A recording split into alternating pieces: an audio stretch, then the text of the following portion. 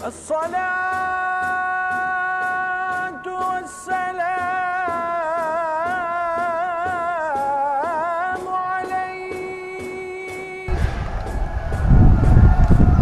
जी, मेरे अकब में आप इस वक्त जो बहुत ही खूबसूरत गुंबद देख रहे हैं, ये है सुलेमानिया मस्जिद और इसे तामीर किया था सुल्तान सुलेमान, जिसे यूरोप में सुलेमान द मैग्निफिसेंट के नाम से भी जाना जाता है, यानी शानदार सुलेमान। और वो बाकी बहुत ही शानदार बादशाह थे। उनके दौर के अंदर बहुत एक्सपैंड हुआ था मुल्क उनका, यानी सल्तनत।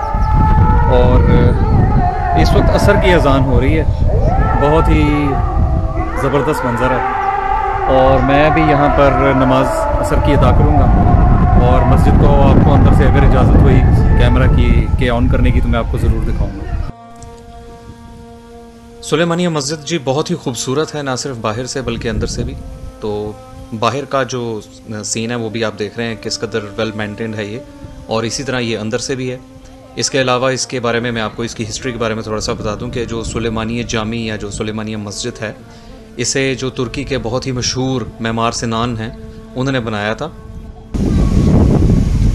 ये है जी इसका फ्रंट,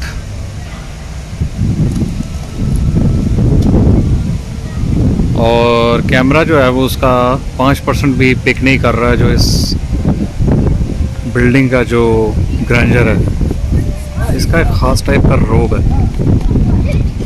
माशाल्लाह।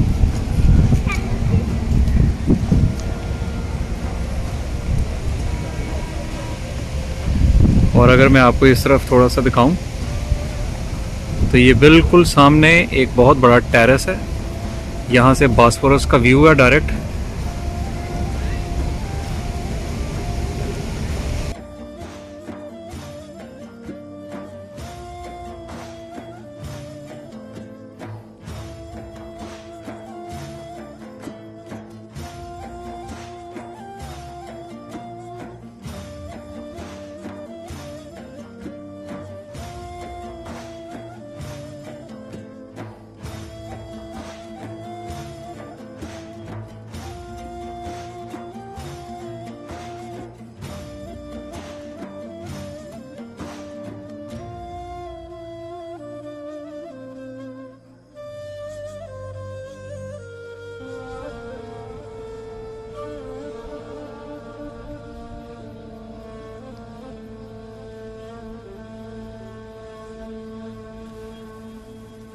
इसका ये जो मरकज़ी गुंबद है ये 47 मीटर बुलंद है, और इसकी तामीर को 8 साल लगे थे। और इस कदर तवालत की वजह से सुल्तान सुलेमान एक पॉइंट पर मिमार सिनान से काफ़ी नाराज़ भी थे। लेकिन बहरहाल 8 साल की तामीर के बाद ये शानदार मस्जिद जो है वो तामीर हुई। सुलेमानिया मस्जिद ने बहुत से दौर देखे हैं जी। इसकी जो हिस्ट्री है वो भी कोई इतनी ईजी नहीं रही। 1660 में यहाँ पर एक आग लग गई और उसकी वजह से इसको काफ़ी नुकसान पहुँचा।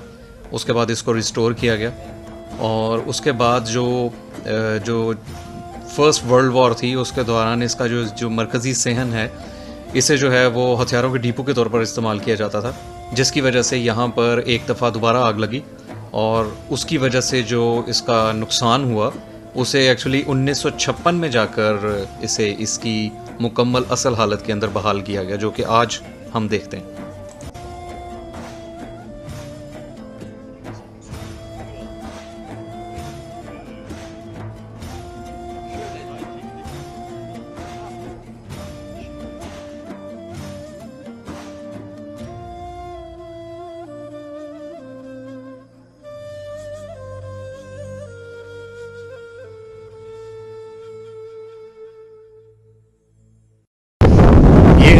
सुलेमान के मकबरे की बाहर से एक तस्वीर, और ये बिल्कुल इनकी अपनी तामीर करदा जो सुलेमानिया मस्जिद है उसके अहाते के अंदर है।